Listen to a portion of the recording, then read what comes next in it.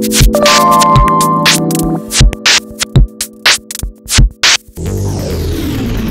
approach to 2050, cops and robbers isn't what it used to be. With technology, there's no dark. There's cameras everywhere. New gadgets are giving police extrasensory perception. We wanted to bring 2050 into the year 2015. And true or false, can your brain show when you're lying? Will these brain scans be used by governments to simply solve all crimes? The future of crime fighting in this week's edition of Exploration Earth 2050. Hi, I'm Joe Penna and welcome to Earth 2050. This week we're going to take a look at how technology is being used to fight something that's just about as old as human existence: crime. As we get closer to 2050, police and entrepreneurs are coming together to create some high-tech devices that are revolutionizing law enforcement. We're trying to solve a problem. So crime just in the US is $1 trillion negative economic impact. In the year 2050, you'll see an entire portfolio of products keep people safe and better improve society. But, as always, when it comes down to issues of crime and how it's enforced, there are tough questions. Like how much power law enforcement should really have, especially if future technology gives them even more. By 2050, one of the interesting things is there'll be so much monitoring going on, it'll be very, very difficult to do something that is illegal without getting caught. In fact, there's plenty of monitoring going on right now. In the last decade, cameras have turned up all over the place.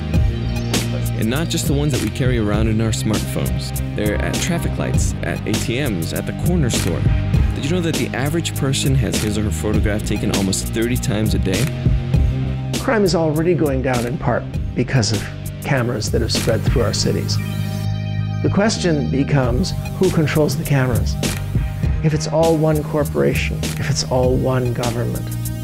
Even if they start out being very protective, yes, we're taking care of you, we're sincere civil servants, eventually the end result is Big Brother.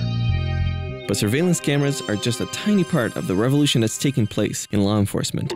Computerized fingerprint databases, facial recognition systems, and perhaps most importantly, DNA. It has solved thousands of crimes and freed hundreds of people who've been wrongly convicted. We're getting better and better at decoding genome. It took billions of dollars to get the first human genome decoded, and now it's under $1,000. At some point, it will happen in a few minutes in a device you have in your pocket. Well, what does that mean? The answer is that there's plenty of speculation, but that no one really knows. How will it affect us in the future? I think it's going to have to make us as a society think a lot more about ourselves. And when it comes to crime, there's more to think about all the time. For one, a lot of the technology being used by police to solve crimes is also available to the bad guys. So it comes down to technology will help us prevent crime because we have so many ways of detecting things. But at the same time, there's an arms race. You know, someone knows that something is going to be detected, so they try to hide the crime. The future of crime fighting is complex and always changing. Do we want to scan people's brains to see if they're telling the truth? If the government has the right to simply grab you off the street, put you in a PET scanner and say, have you done anything bad lately? Yeah, sure, crime will go away. I'm not sure we want to live in that kind of a society. These days, robots are working on the International Space Station. There are robots exploring the inside of the human body. But soon, they could be doing something a lot closer to home, like working the police beat in your neighborhood. Some people are uncomfortable with the idea of this because they have seen a lot of science fiction, or they have an idea that a robot is something that could be dangerous and have a mind of its own. What was once science fiction is quickly becoming reality. And though crime may not seem to affect us all, the devices used to fight crime and methods used to prevent it are quickly becoming part of our everyday lives. Technology changes daily, if not by the hour. Who's to say where this could be in a month from now? Coming up on Earth 2050, meet your company's new security guard. It's 5 foot tall, 300 pounds, and can see, feel, hear, and smell.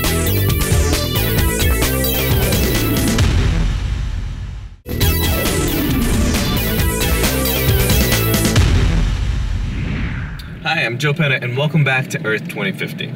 I'm in Silicon Valley on my way to meet with a company that's developed a piece of technology, a robot that they say will revolutionize crime fighting. How? By stopping crimes before they happen.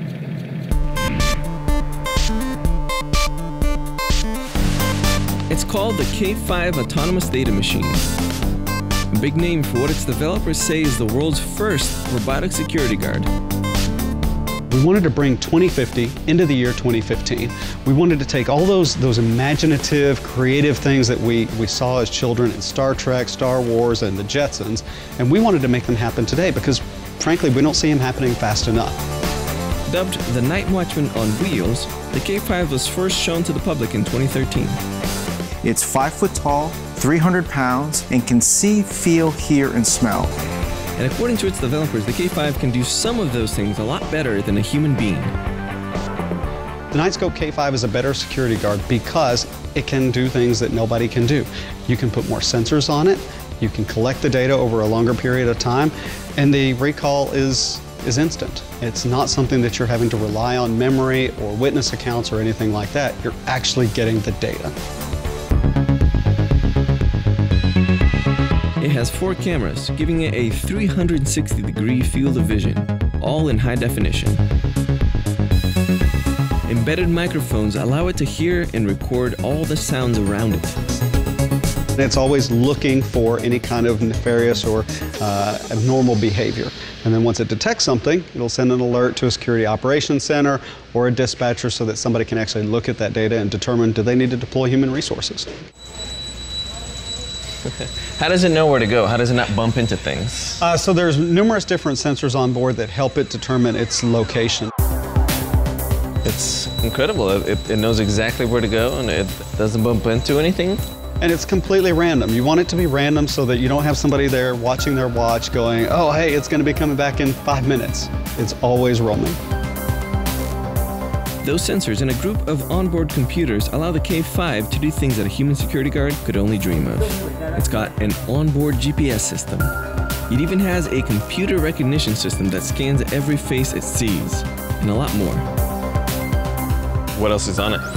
As it spins around, you'll see here on the side, right here on the side, we have license plate recognition cameras. So the license plate recognition cameras will capture license plates.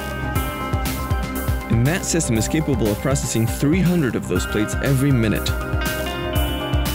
All the information is connected to the national law enforcement databases. So if the police are on the lookout for a fugitive or a stolen car, the K5 can make the identification. One of the breakthrough technologies we're developing is what we call the Knightscope Security Operations Center. The key here is, in order to predict and prevent crime, you really want real-time on-site data.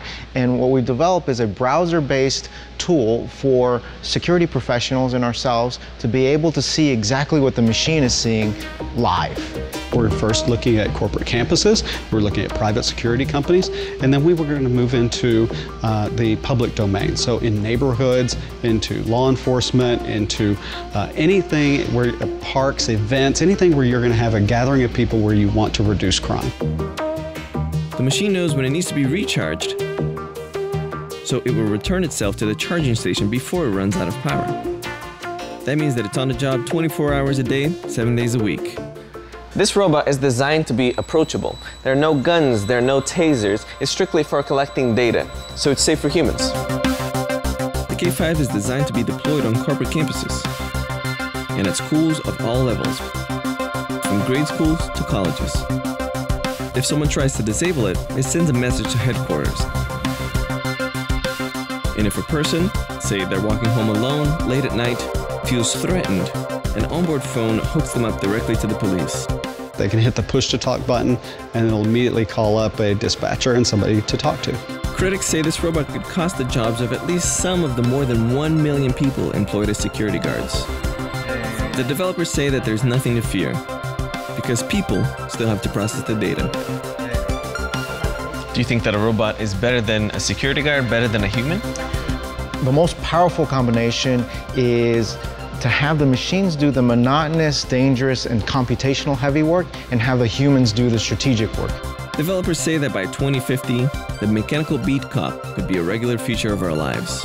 What's holding you back right now? What kind of technological advances do you want to see in the next 30 years? The only thing holding us back is I need a 48-hour clock. There's just not enough time in the day to do everything that we need to do. Coming up on Exploration Earth 2050, is there a threat behind that door? This device will tell you. It's all about low-cost, simple solutions that really bring robotics to the masses.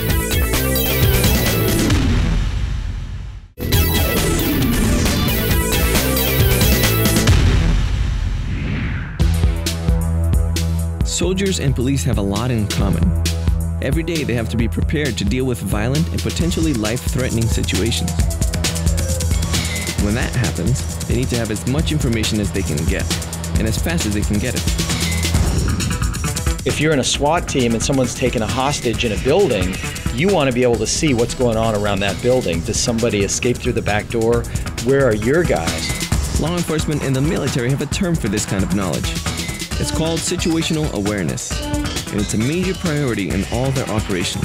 Situational awareness is having the maximum amount of information about the situation at you at the point of entry. So as soon as you walk into the room, you know immediately where the exits are, you know where your colleagues are. A good example of the kind of technology being used by law enforcement is this drone, called the Cube. It gives police an airborne perspective on danger, and does it faster than anything they've used before. It's designed to be really, really easy and quick to deploy in the field because you want to get situational awareness as quickly as possible. It's much better to put a cube into that situation than to send people into that situation when it might be dangerous. Cube is just one of a series of products being developed by entrepreneurs seeking to give policemen a high-tech edge over criminals. I'm at a place called Bounce Imaging at Harvard University. They've invented a new piece of technology that's designed to keep police officers and all of us safe in potentially dangerous situations. And it's something that law enforcement has never quite seen before. Let's take a look. It's called the Bounce Imaging Explorer. It's the size of a softball and doesn't weigh much more. And just like a softball, it's designed to be thrown. But this isn't a game. The Explorer is tossed directly into potentially dangerous situations. So it gets there before police put themselves in harm's way. I'm a police officer. I throw this into a room, and what happens next? As it's flying through the air, it flashes and it takes images every half second.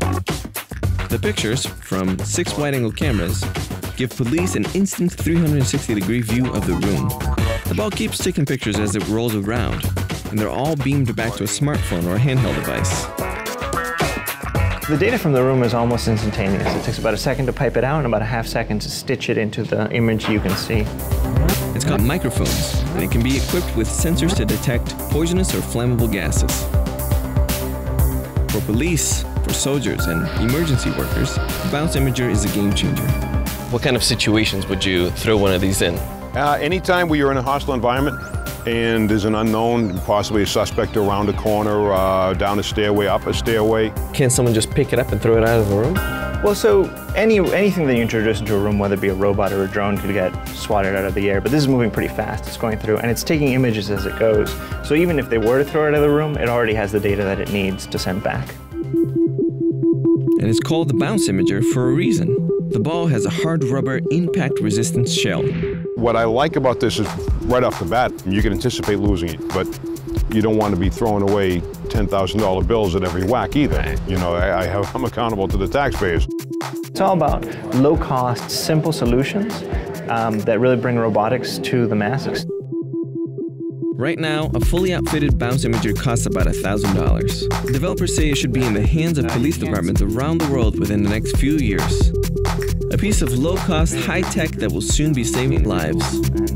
We're effectively getting rid of that scene in a horror movie where they're about to open the door or go around the corner. Just throw one of these instead. That's right.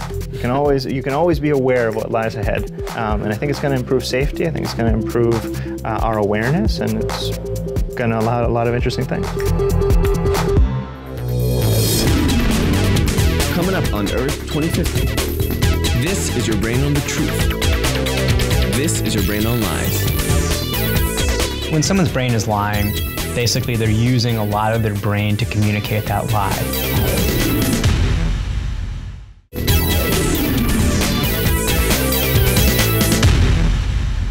Welcome back to Earth 2050. Detectives, prosecutors, judges, and juries often say a criminal investigation is ultimately a search for the truth. They say the bottom line is trying to separate fact from fiction. You know, we want to get to the truth. We want to understand who's telling the truth. It sounds simple, but it really isn't, because criminals are in the business of trying to hide the truth. Over the years, law enforcement has developed an arsenal of tools to separate the guilty from the innocent. Forensic science, from fingerprints to scanning electron microscopes to DNA, is making it harder to get away with crime. But it still happens every day, everywhere, and in some new places. So as we all know, the digital world is a realm of crime. People can be robbed by a few keystrokes on a keyboard in Belarus, and they're robbed in Kansas. For many years, the key piece of technology in law enforcement's search for truth has been the polygraph, the lie detector. First unveiled in the 1960s, it works on the belief that if someone is lying, their body will react in ways that show they're lying. It's really, really difficult for people to lie.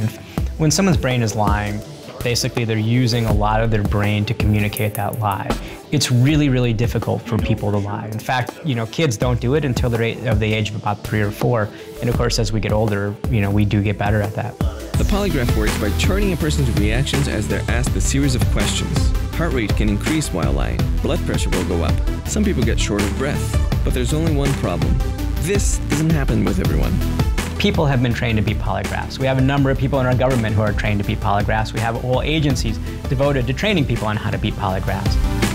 And that's the main reason that polygraphs can't be used in courtrooms. There's no way to say for sure whether someone is lying. Well, some say that a piece of medical technology could change that.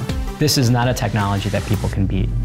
But the question is, with brain scanning and some of these other techniques, are we on the verge of getting the real lie detector? They're talking about a brain scan lie detector. It uses magnetic resonance imaging, MRIs, a common healthcare device. It's sort of like an X-ray machine that takes multiple real-time images of parts of the body, including the brain. And you can think about it like a movie. And so what we do is we get a movie of that person's brain while they're performing specific tasks, and then we look at whether or not there's brain activity when they're doing some tasks versus when they're doing other tasks.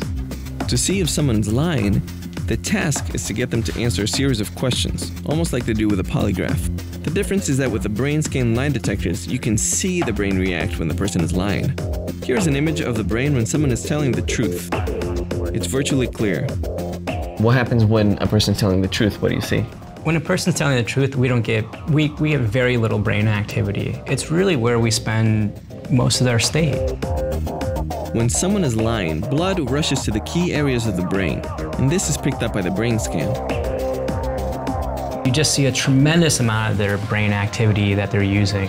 You see a lot of these red spots all over the brain, and those all indicate parts of the brain that the person's using when they're being deceptive. So every single pixel here basically is millions of neurons that are working all together, trying to concoct that lie.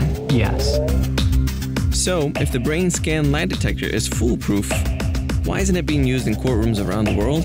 Well, skeptics say that giving police access to our brains is a slippery slope. Will these brain scans be used to simply solve all crimes? Already, brain scan technology, much cheaper than MRIs and much smaller, is available for consumers. I tried this simple headset during a trip to Silicon Valley. It's not nearly as powerful as MRI technology, but in a few years it could be. Imagine a lie detector not only at the police station, but at your office or your home. What would be the effects if you can tell when that politician is lying, when that public official is lying, when your boss is lying? Police say that in a criminal investigation, speed is vital. For them, a brain scan lie detector can quickly eliminate suspects and put them on the trail of the bad guy a lot faster. We know that we can absolutely do a better job of finding innocent people innocent, and we can find a better job of finding guilty people guilty. This is the technology that can do it.